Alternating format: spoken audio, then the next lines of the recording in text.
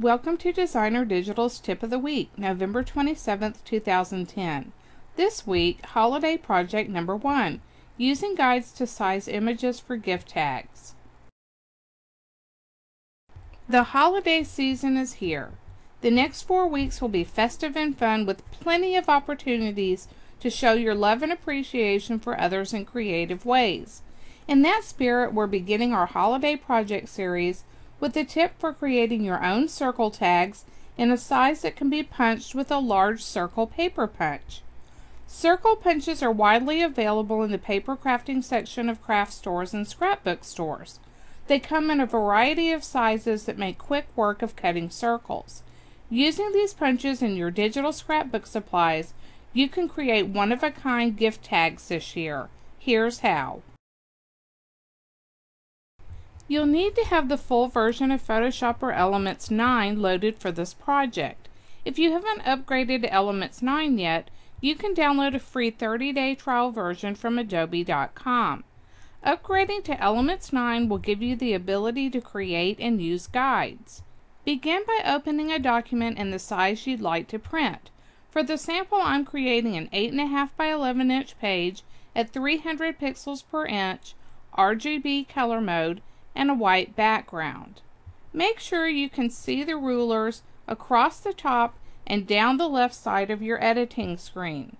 If you can't see them, select View Rulers from the menu bar.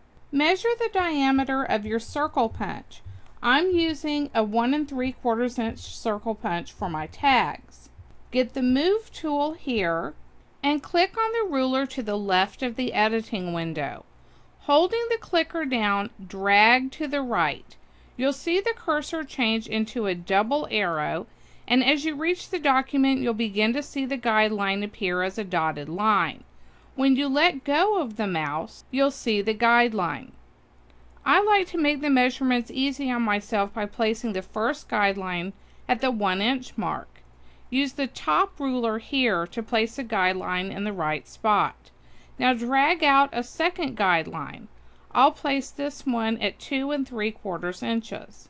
If you accidentally place your guide in the wrong place, just hover over it until it turns into the double arrow. When this happens, you can move the guideline. Next, click and drag a guideline from the ruler across the top of the editing window. Drag downward and place a guideline on your document. I'll place this guide at 1 inch and then drag out another guideline to 2 3/4 inches. Now you've got a nice little box that's exactly the size of your paper punch. Choose the foreground color that you'd like to use for your digital ink, and then create a new layer by clicking the Create a New Layer icon in the Layers panel. Load the circle brush of your choice. I'll use this one from Katie Pertitte's Holiday Dots number 3. Chances are the brush will be too large to fit into your box, so make it smaller by clicking the left square bracket key on your keyboard, or adjust the slider here in the options bar. In the full version of Photoshop, you can adjust the slider in the brush picker dialog box, and that'll fit just perfectly. Now get the Move tool and drag the stamped image outside of your box. Repeat the process by making a new layer, choosing a color, and stamping an image.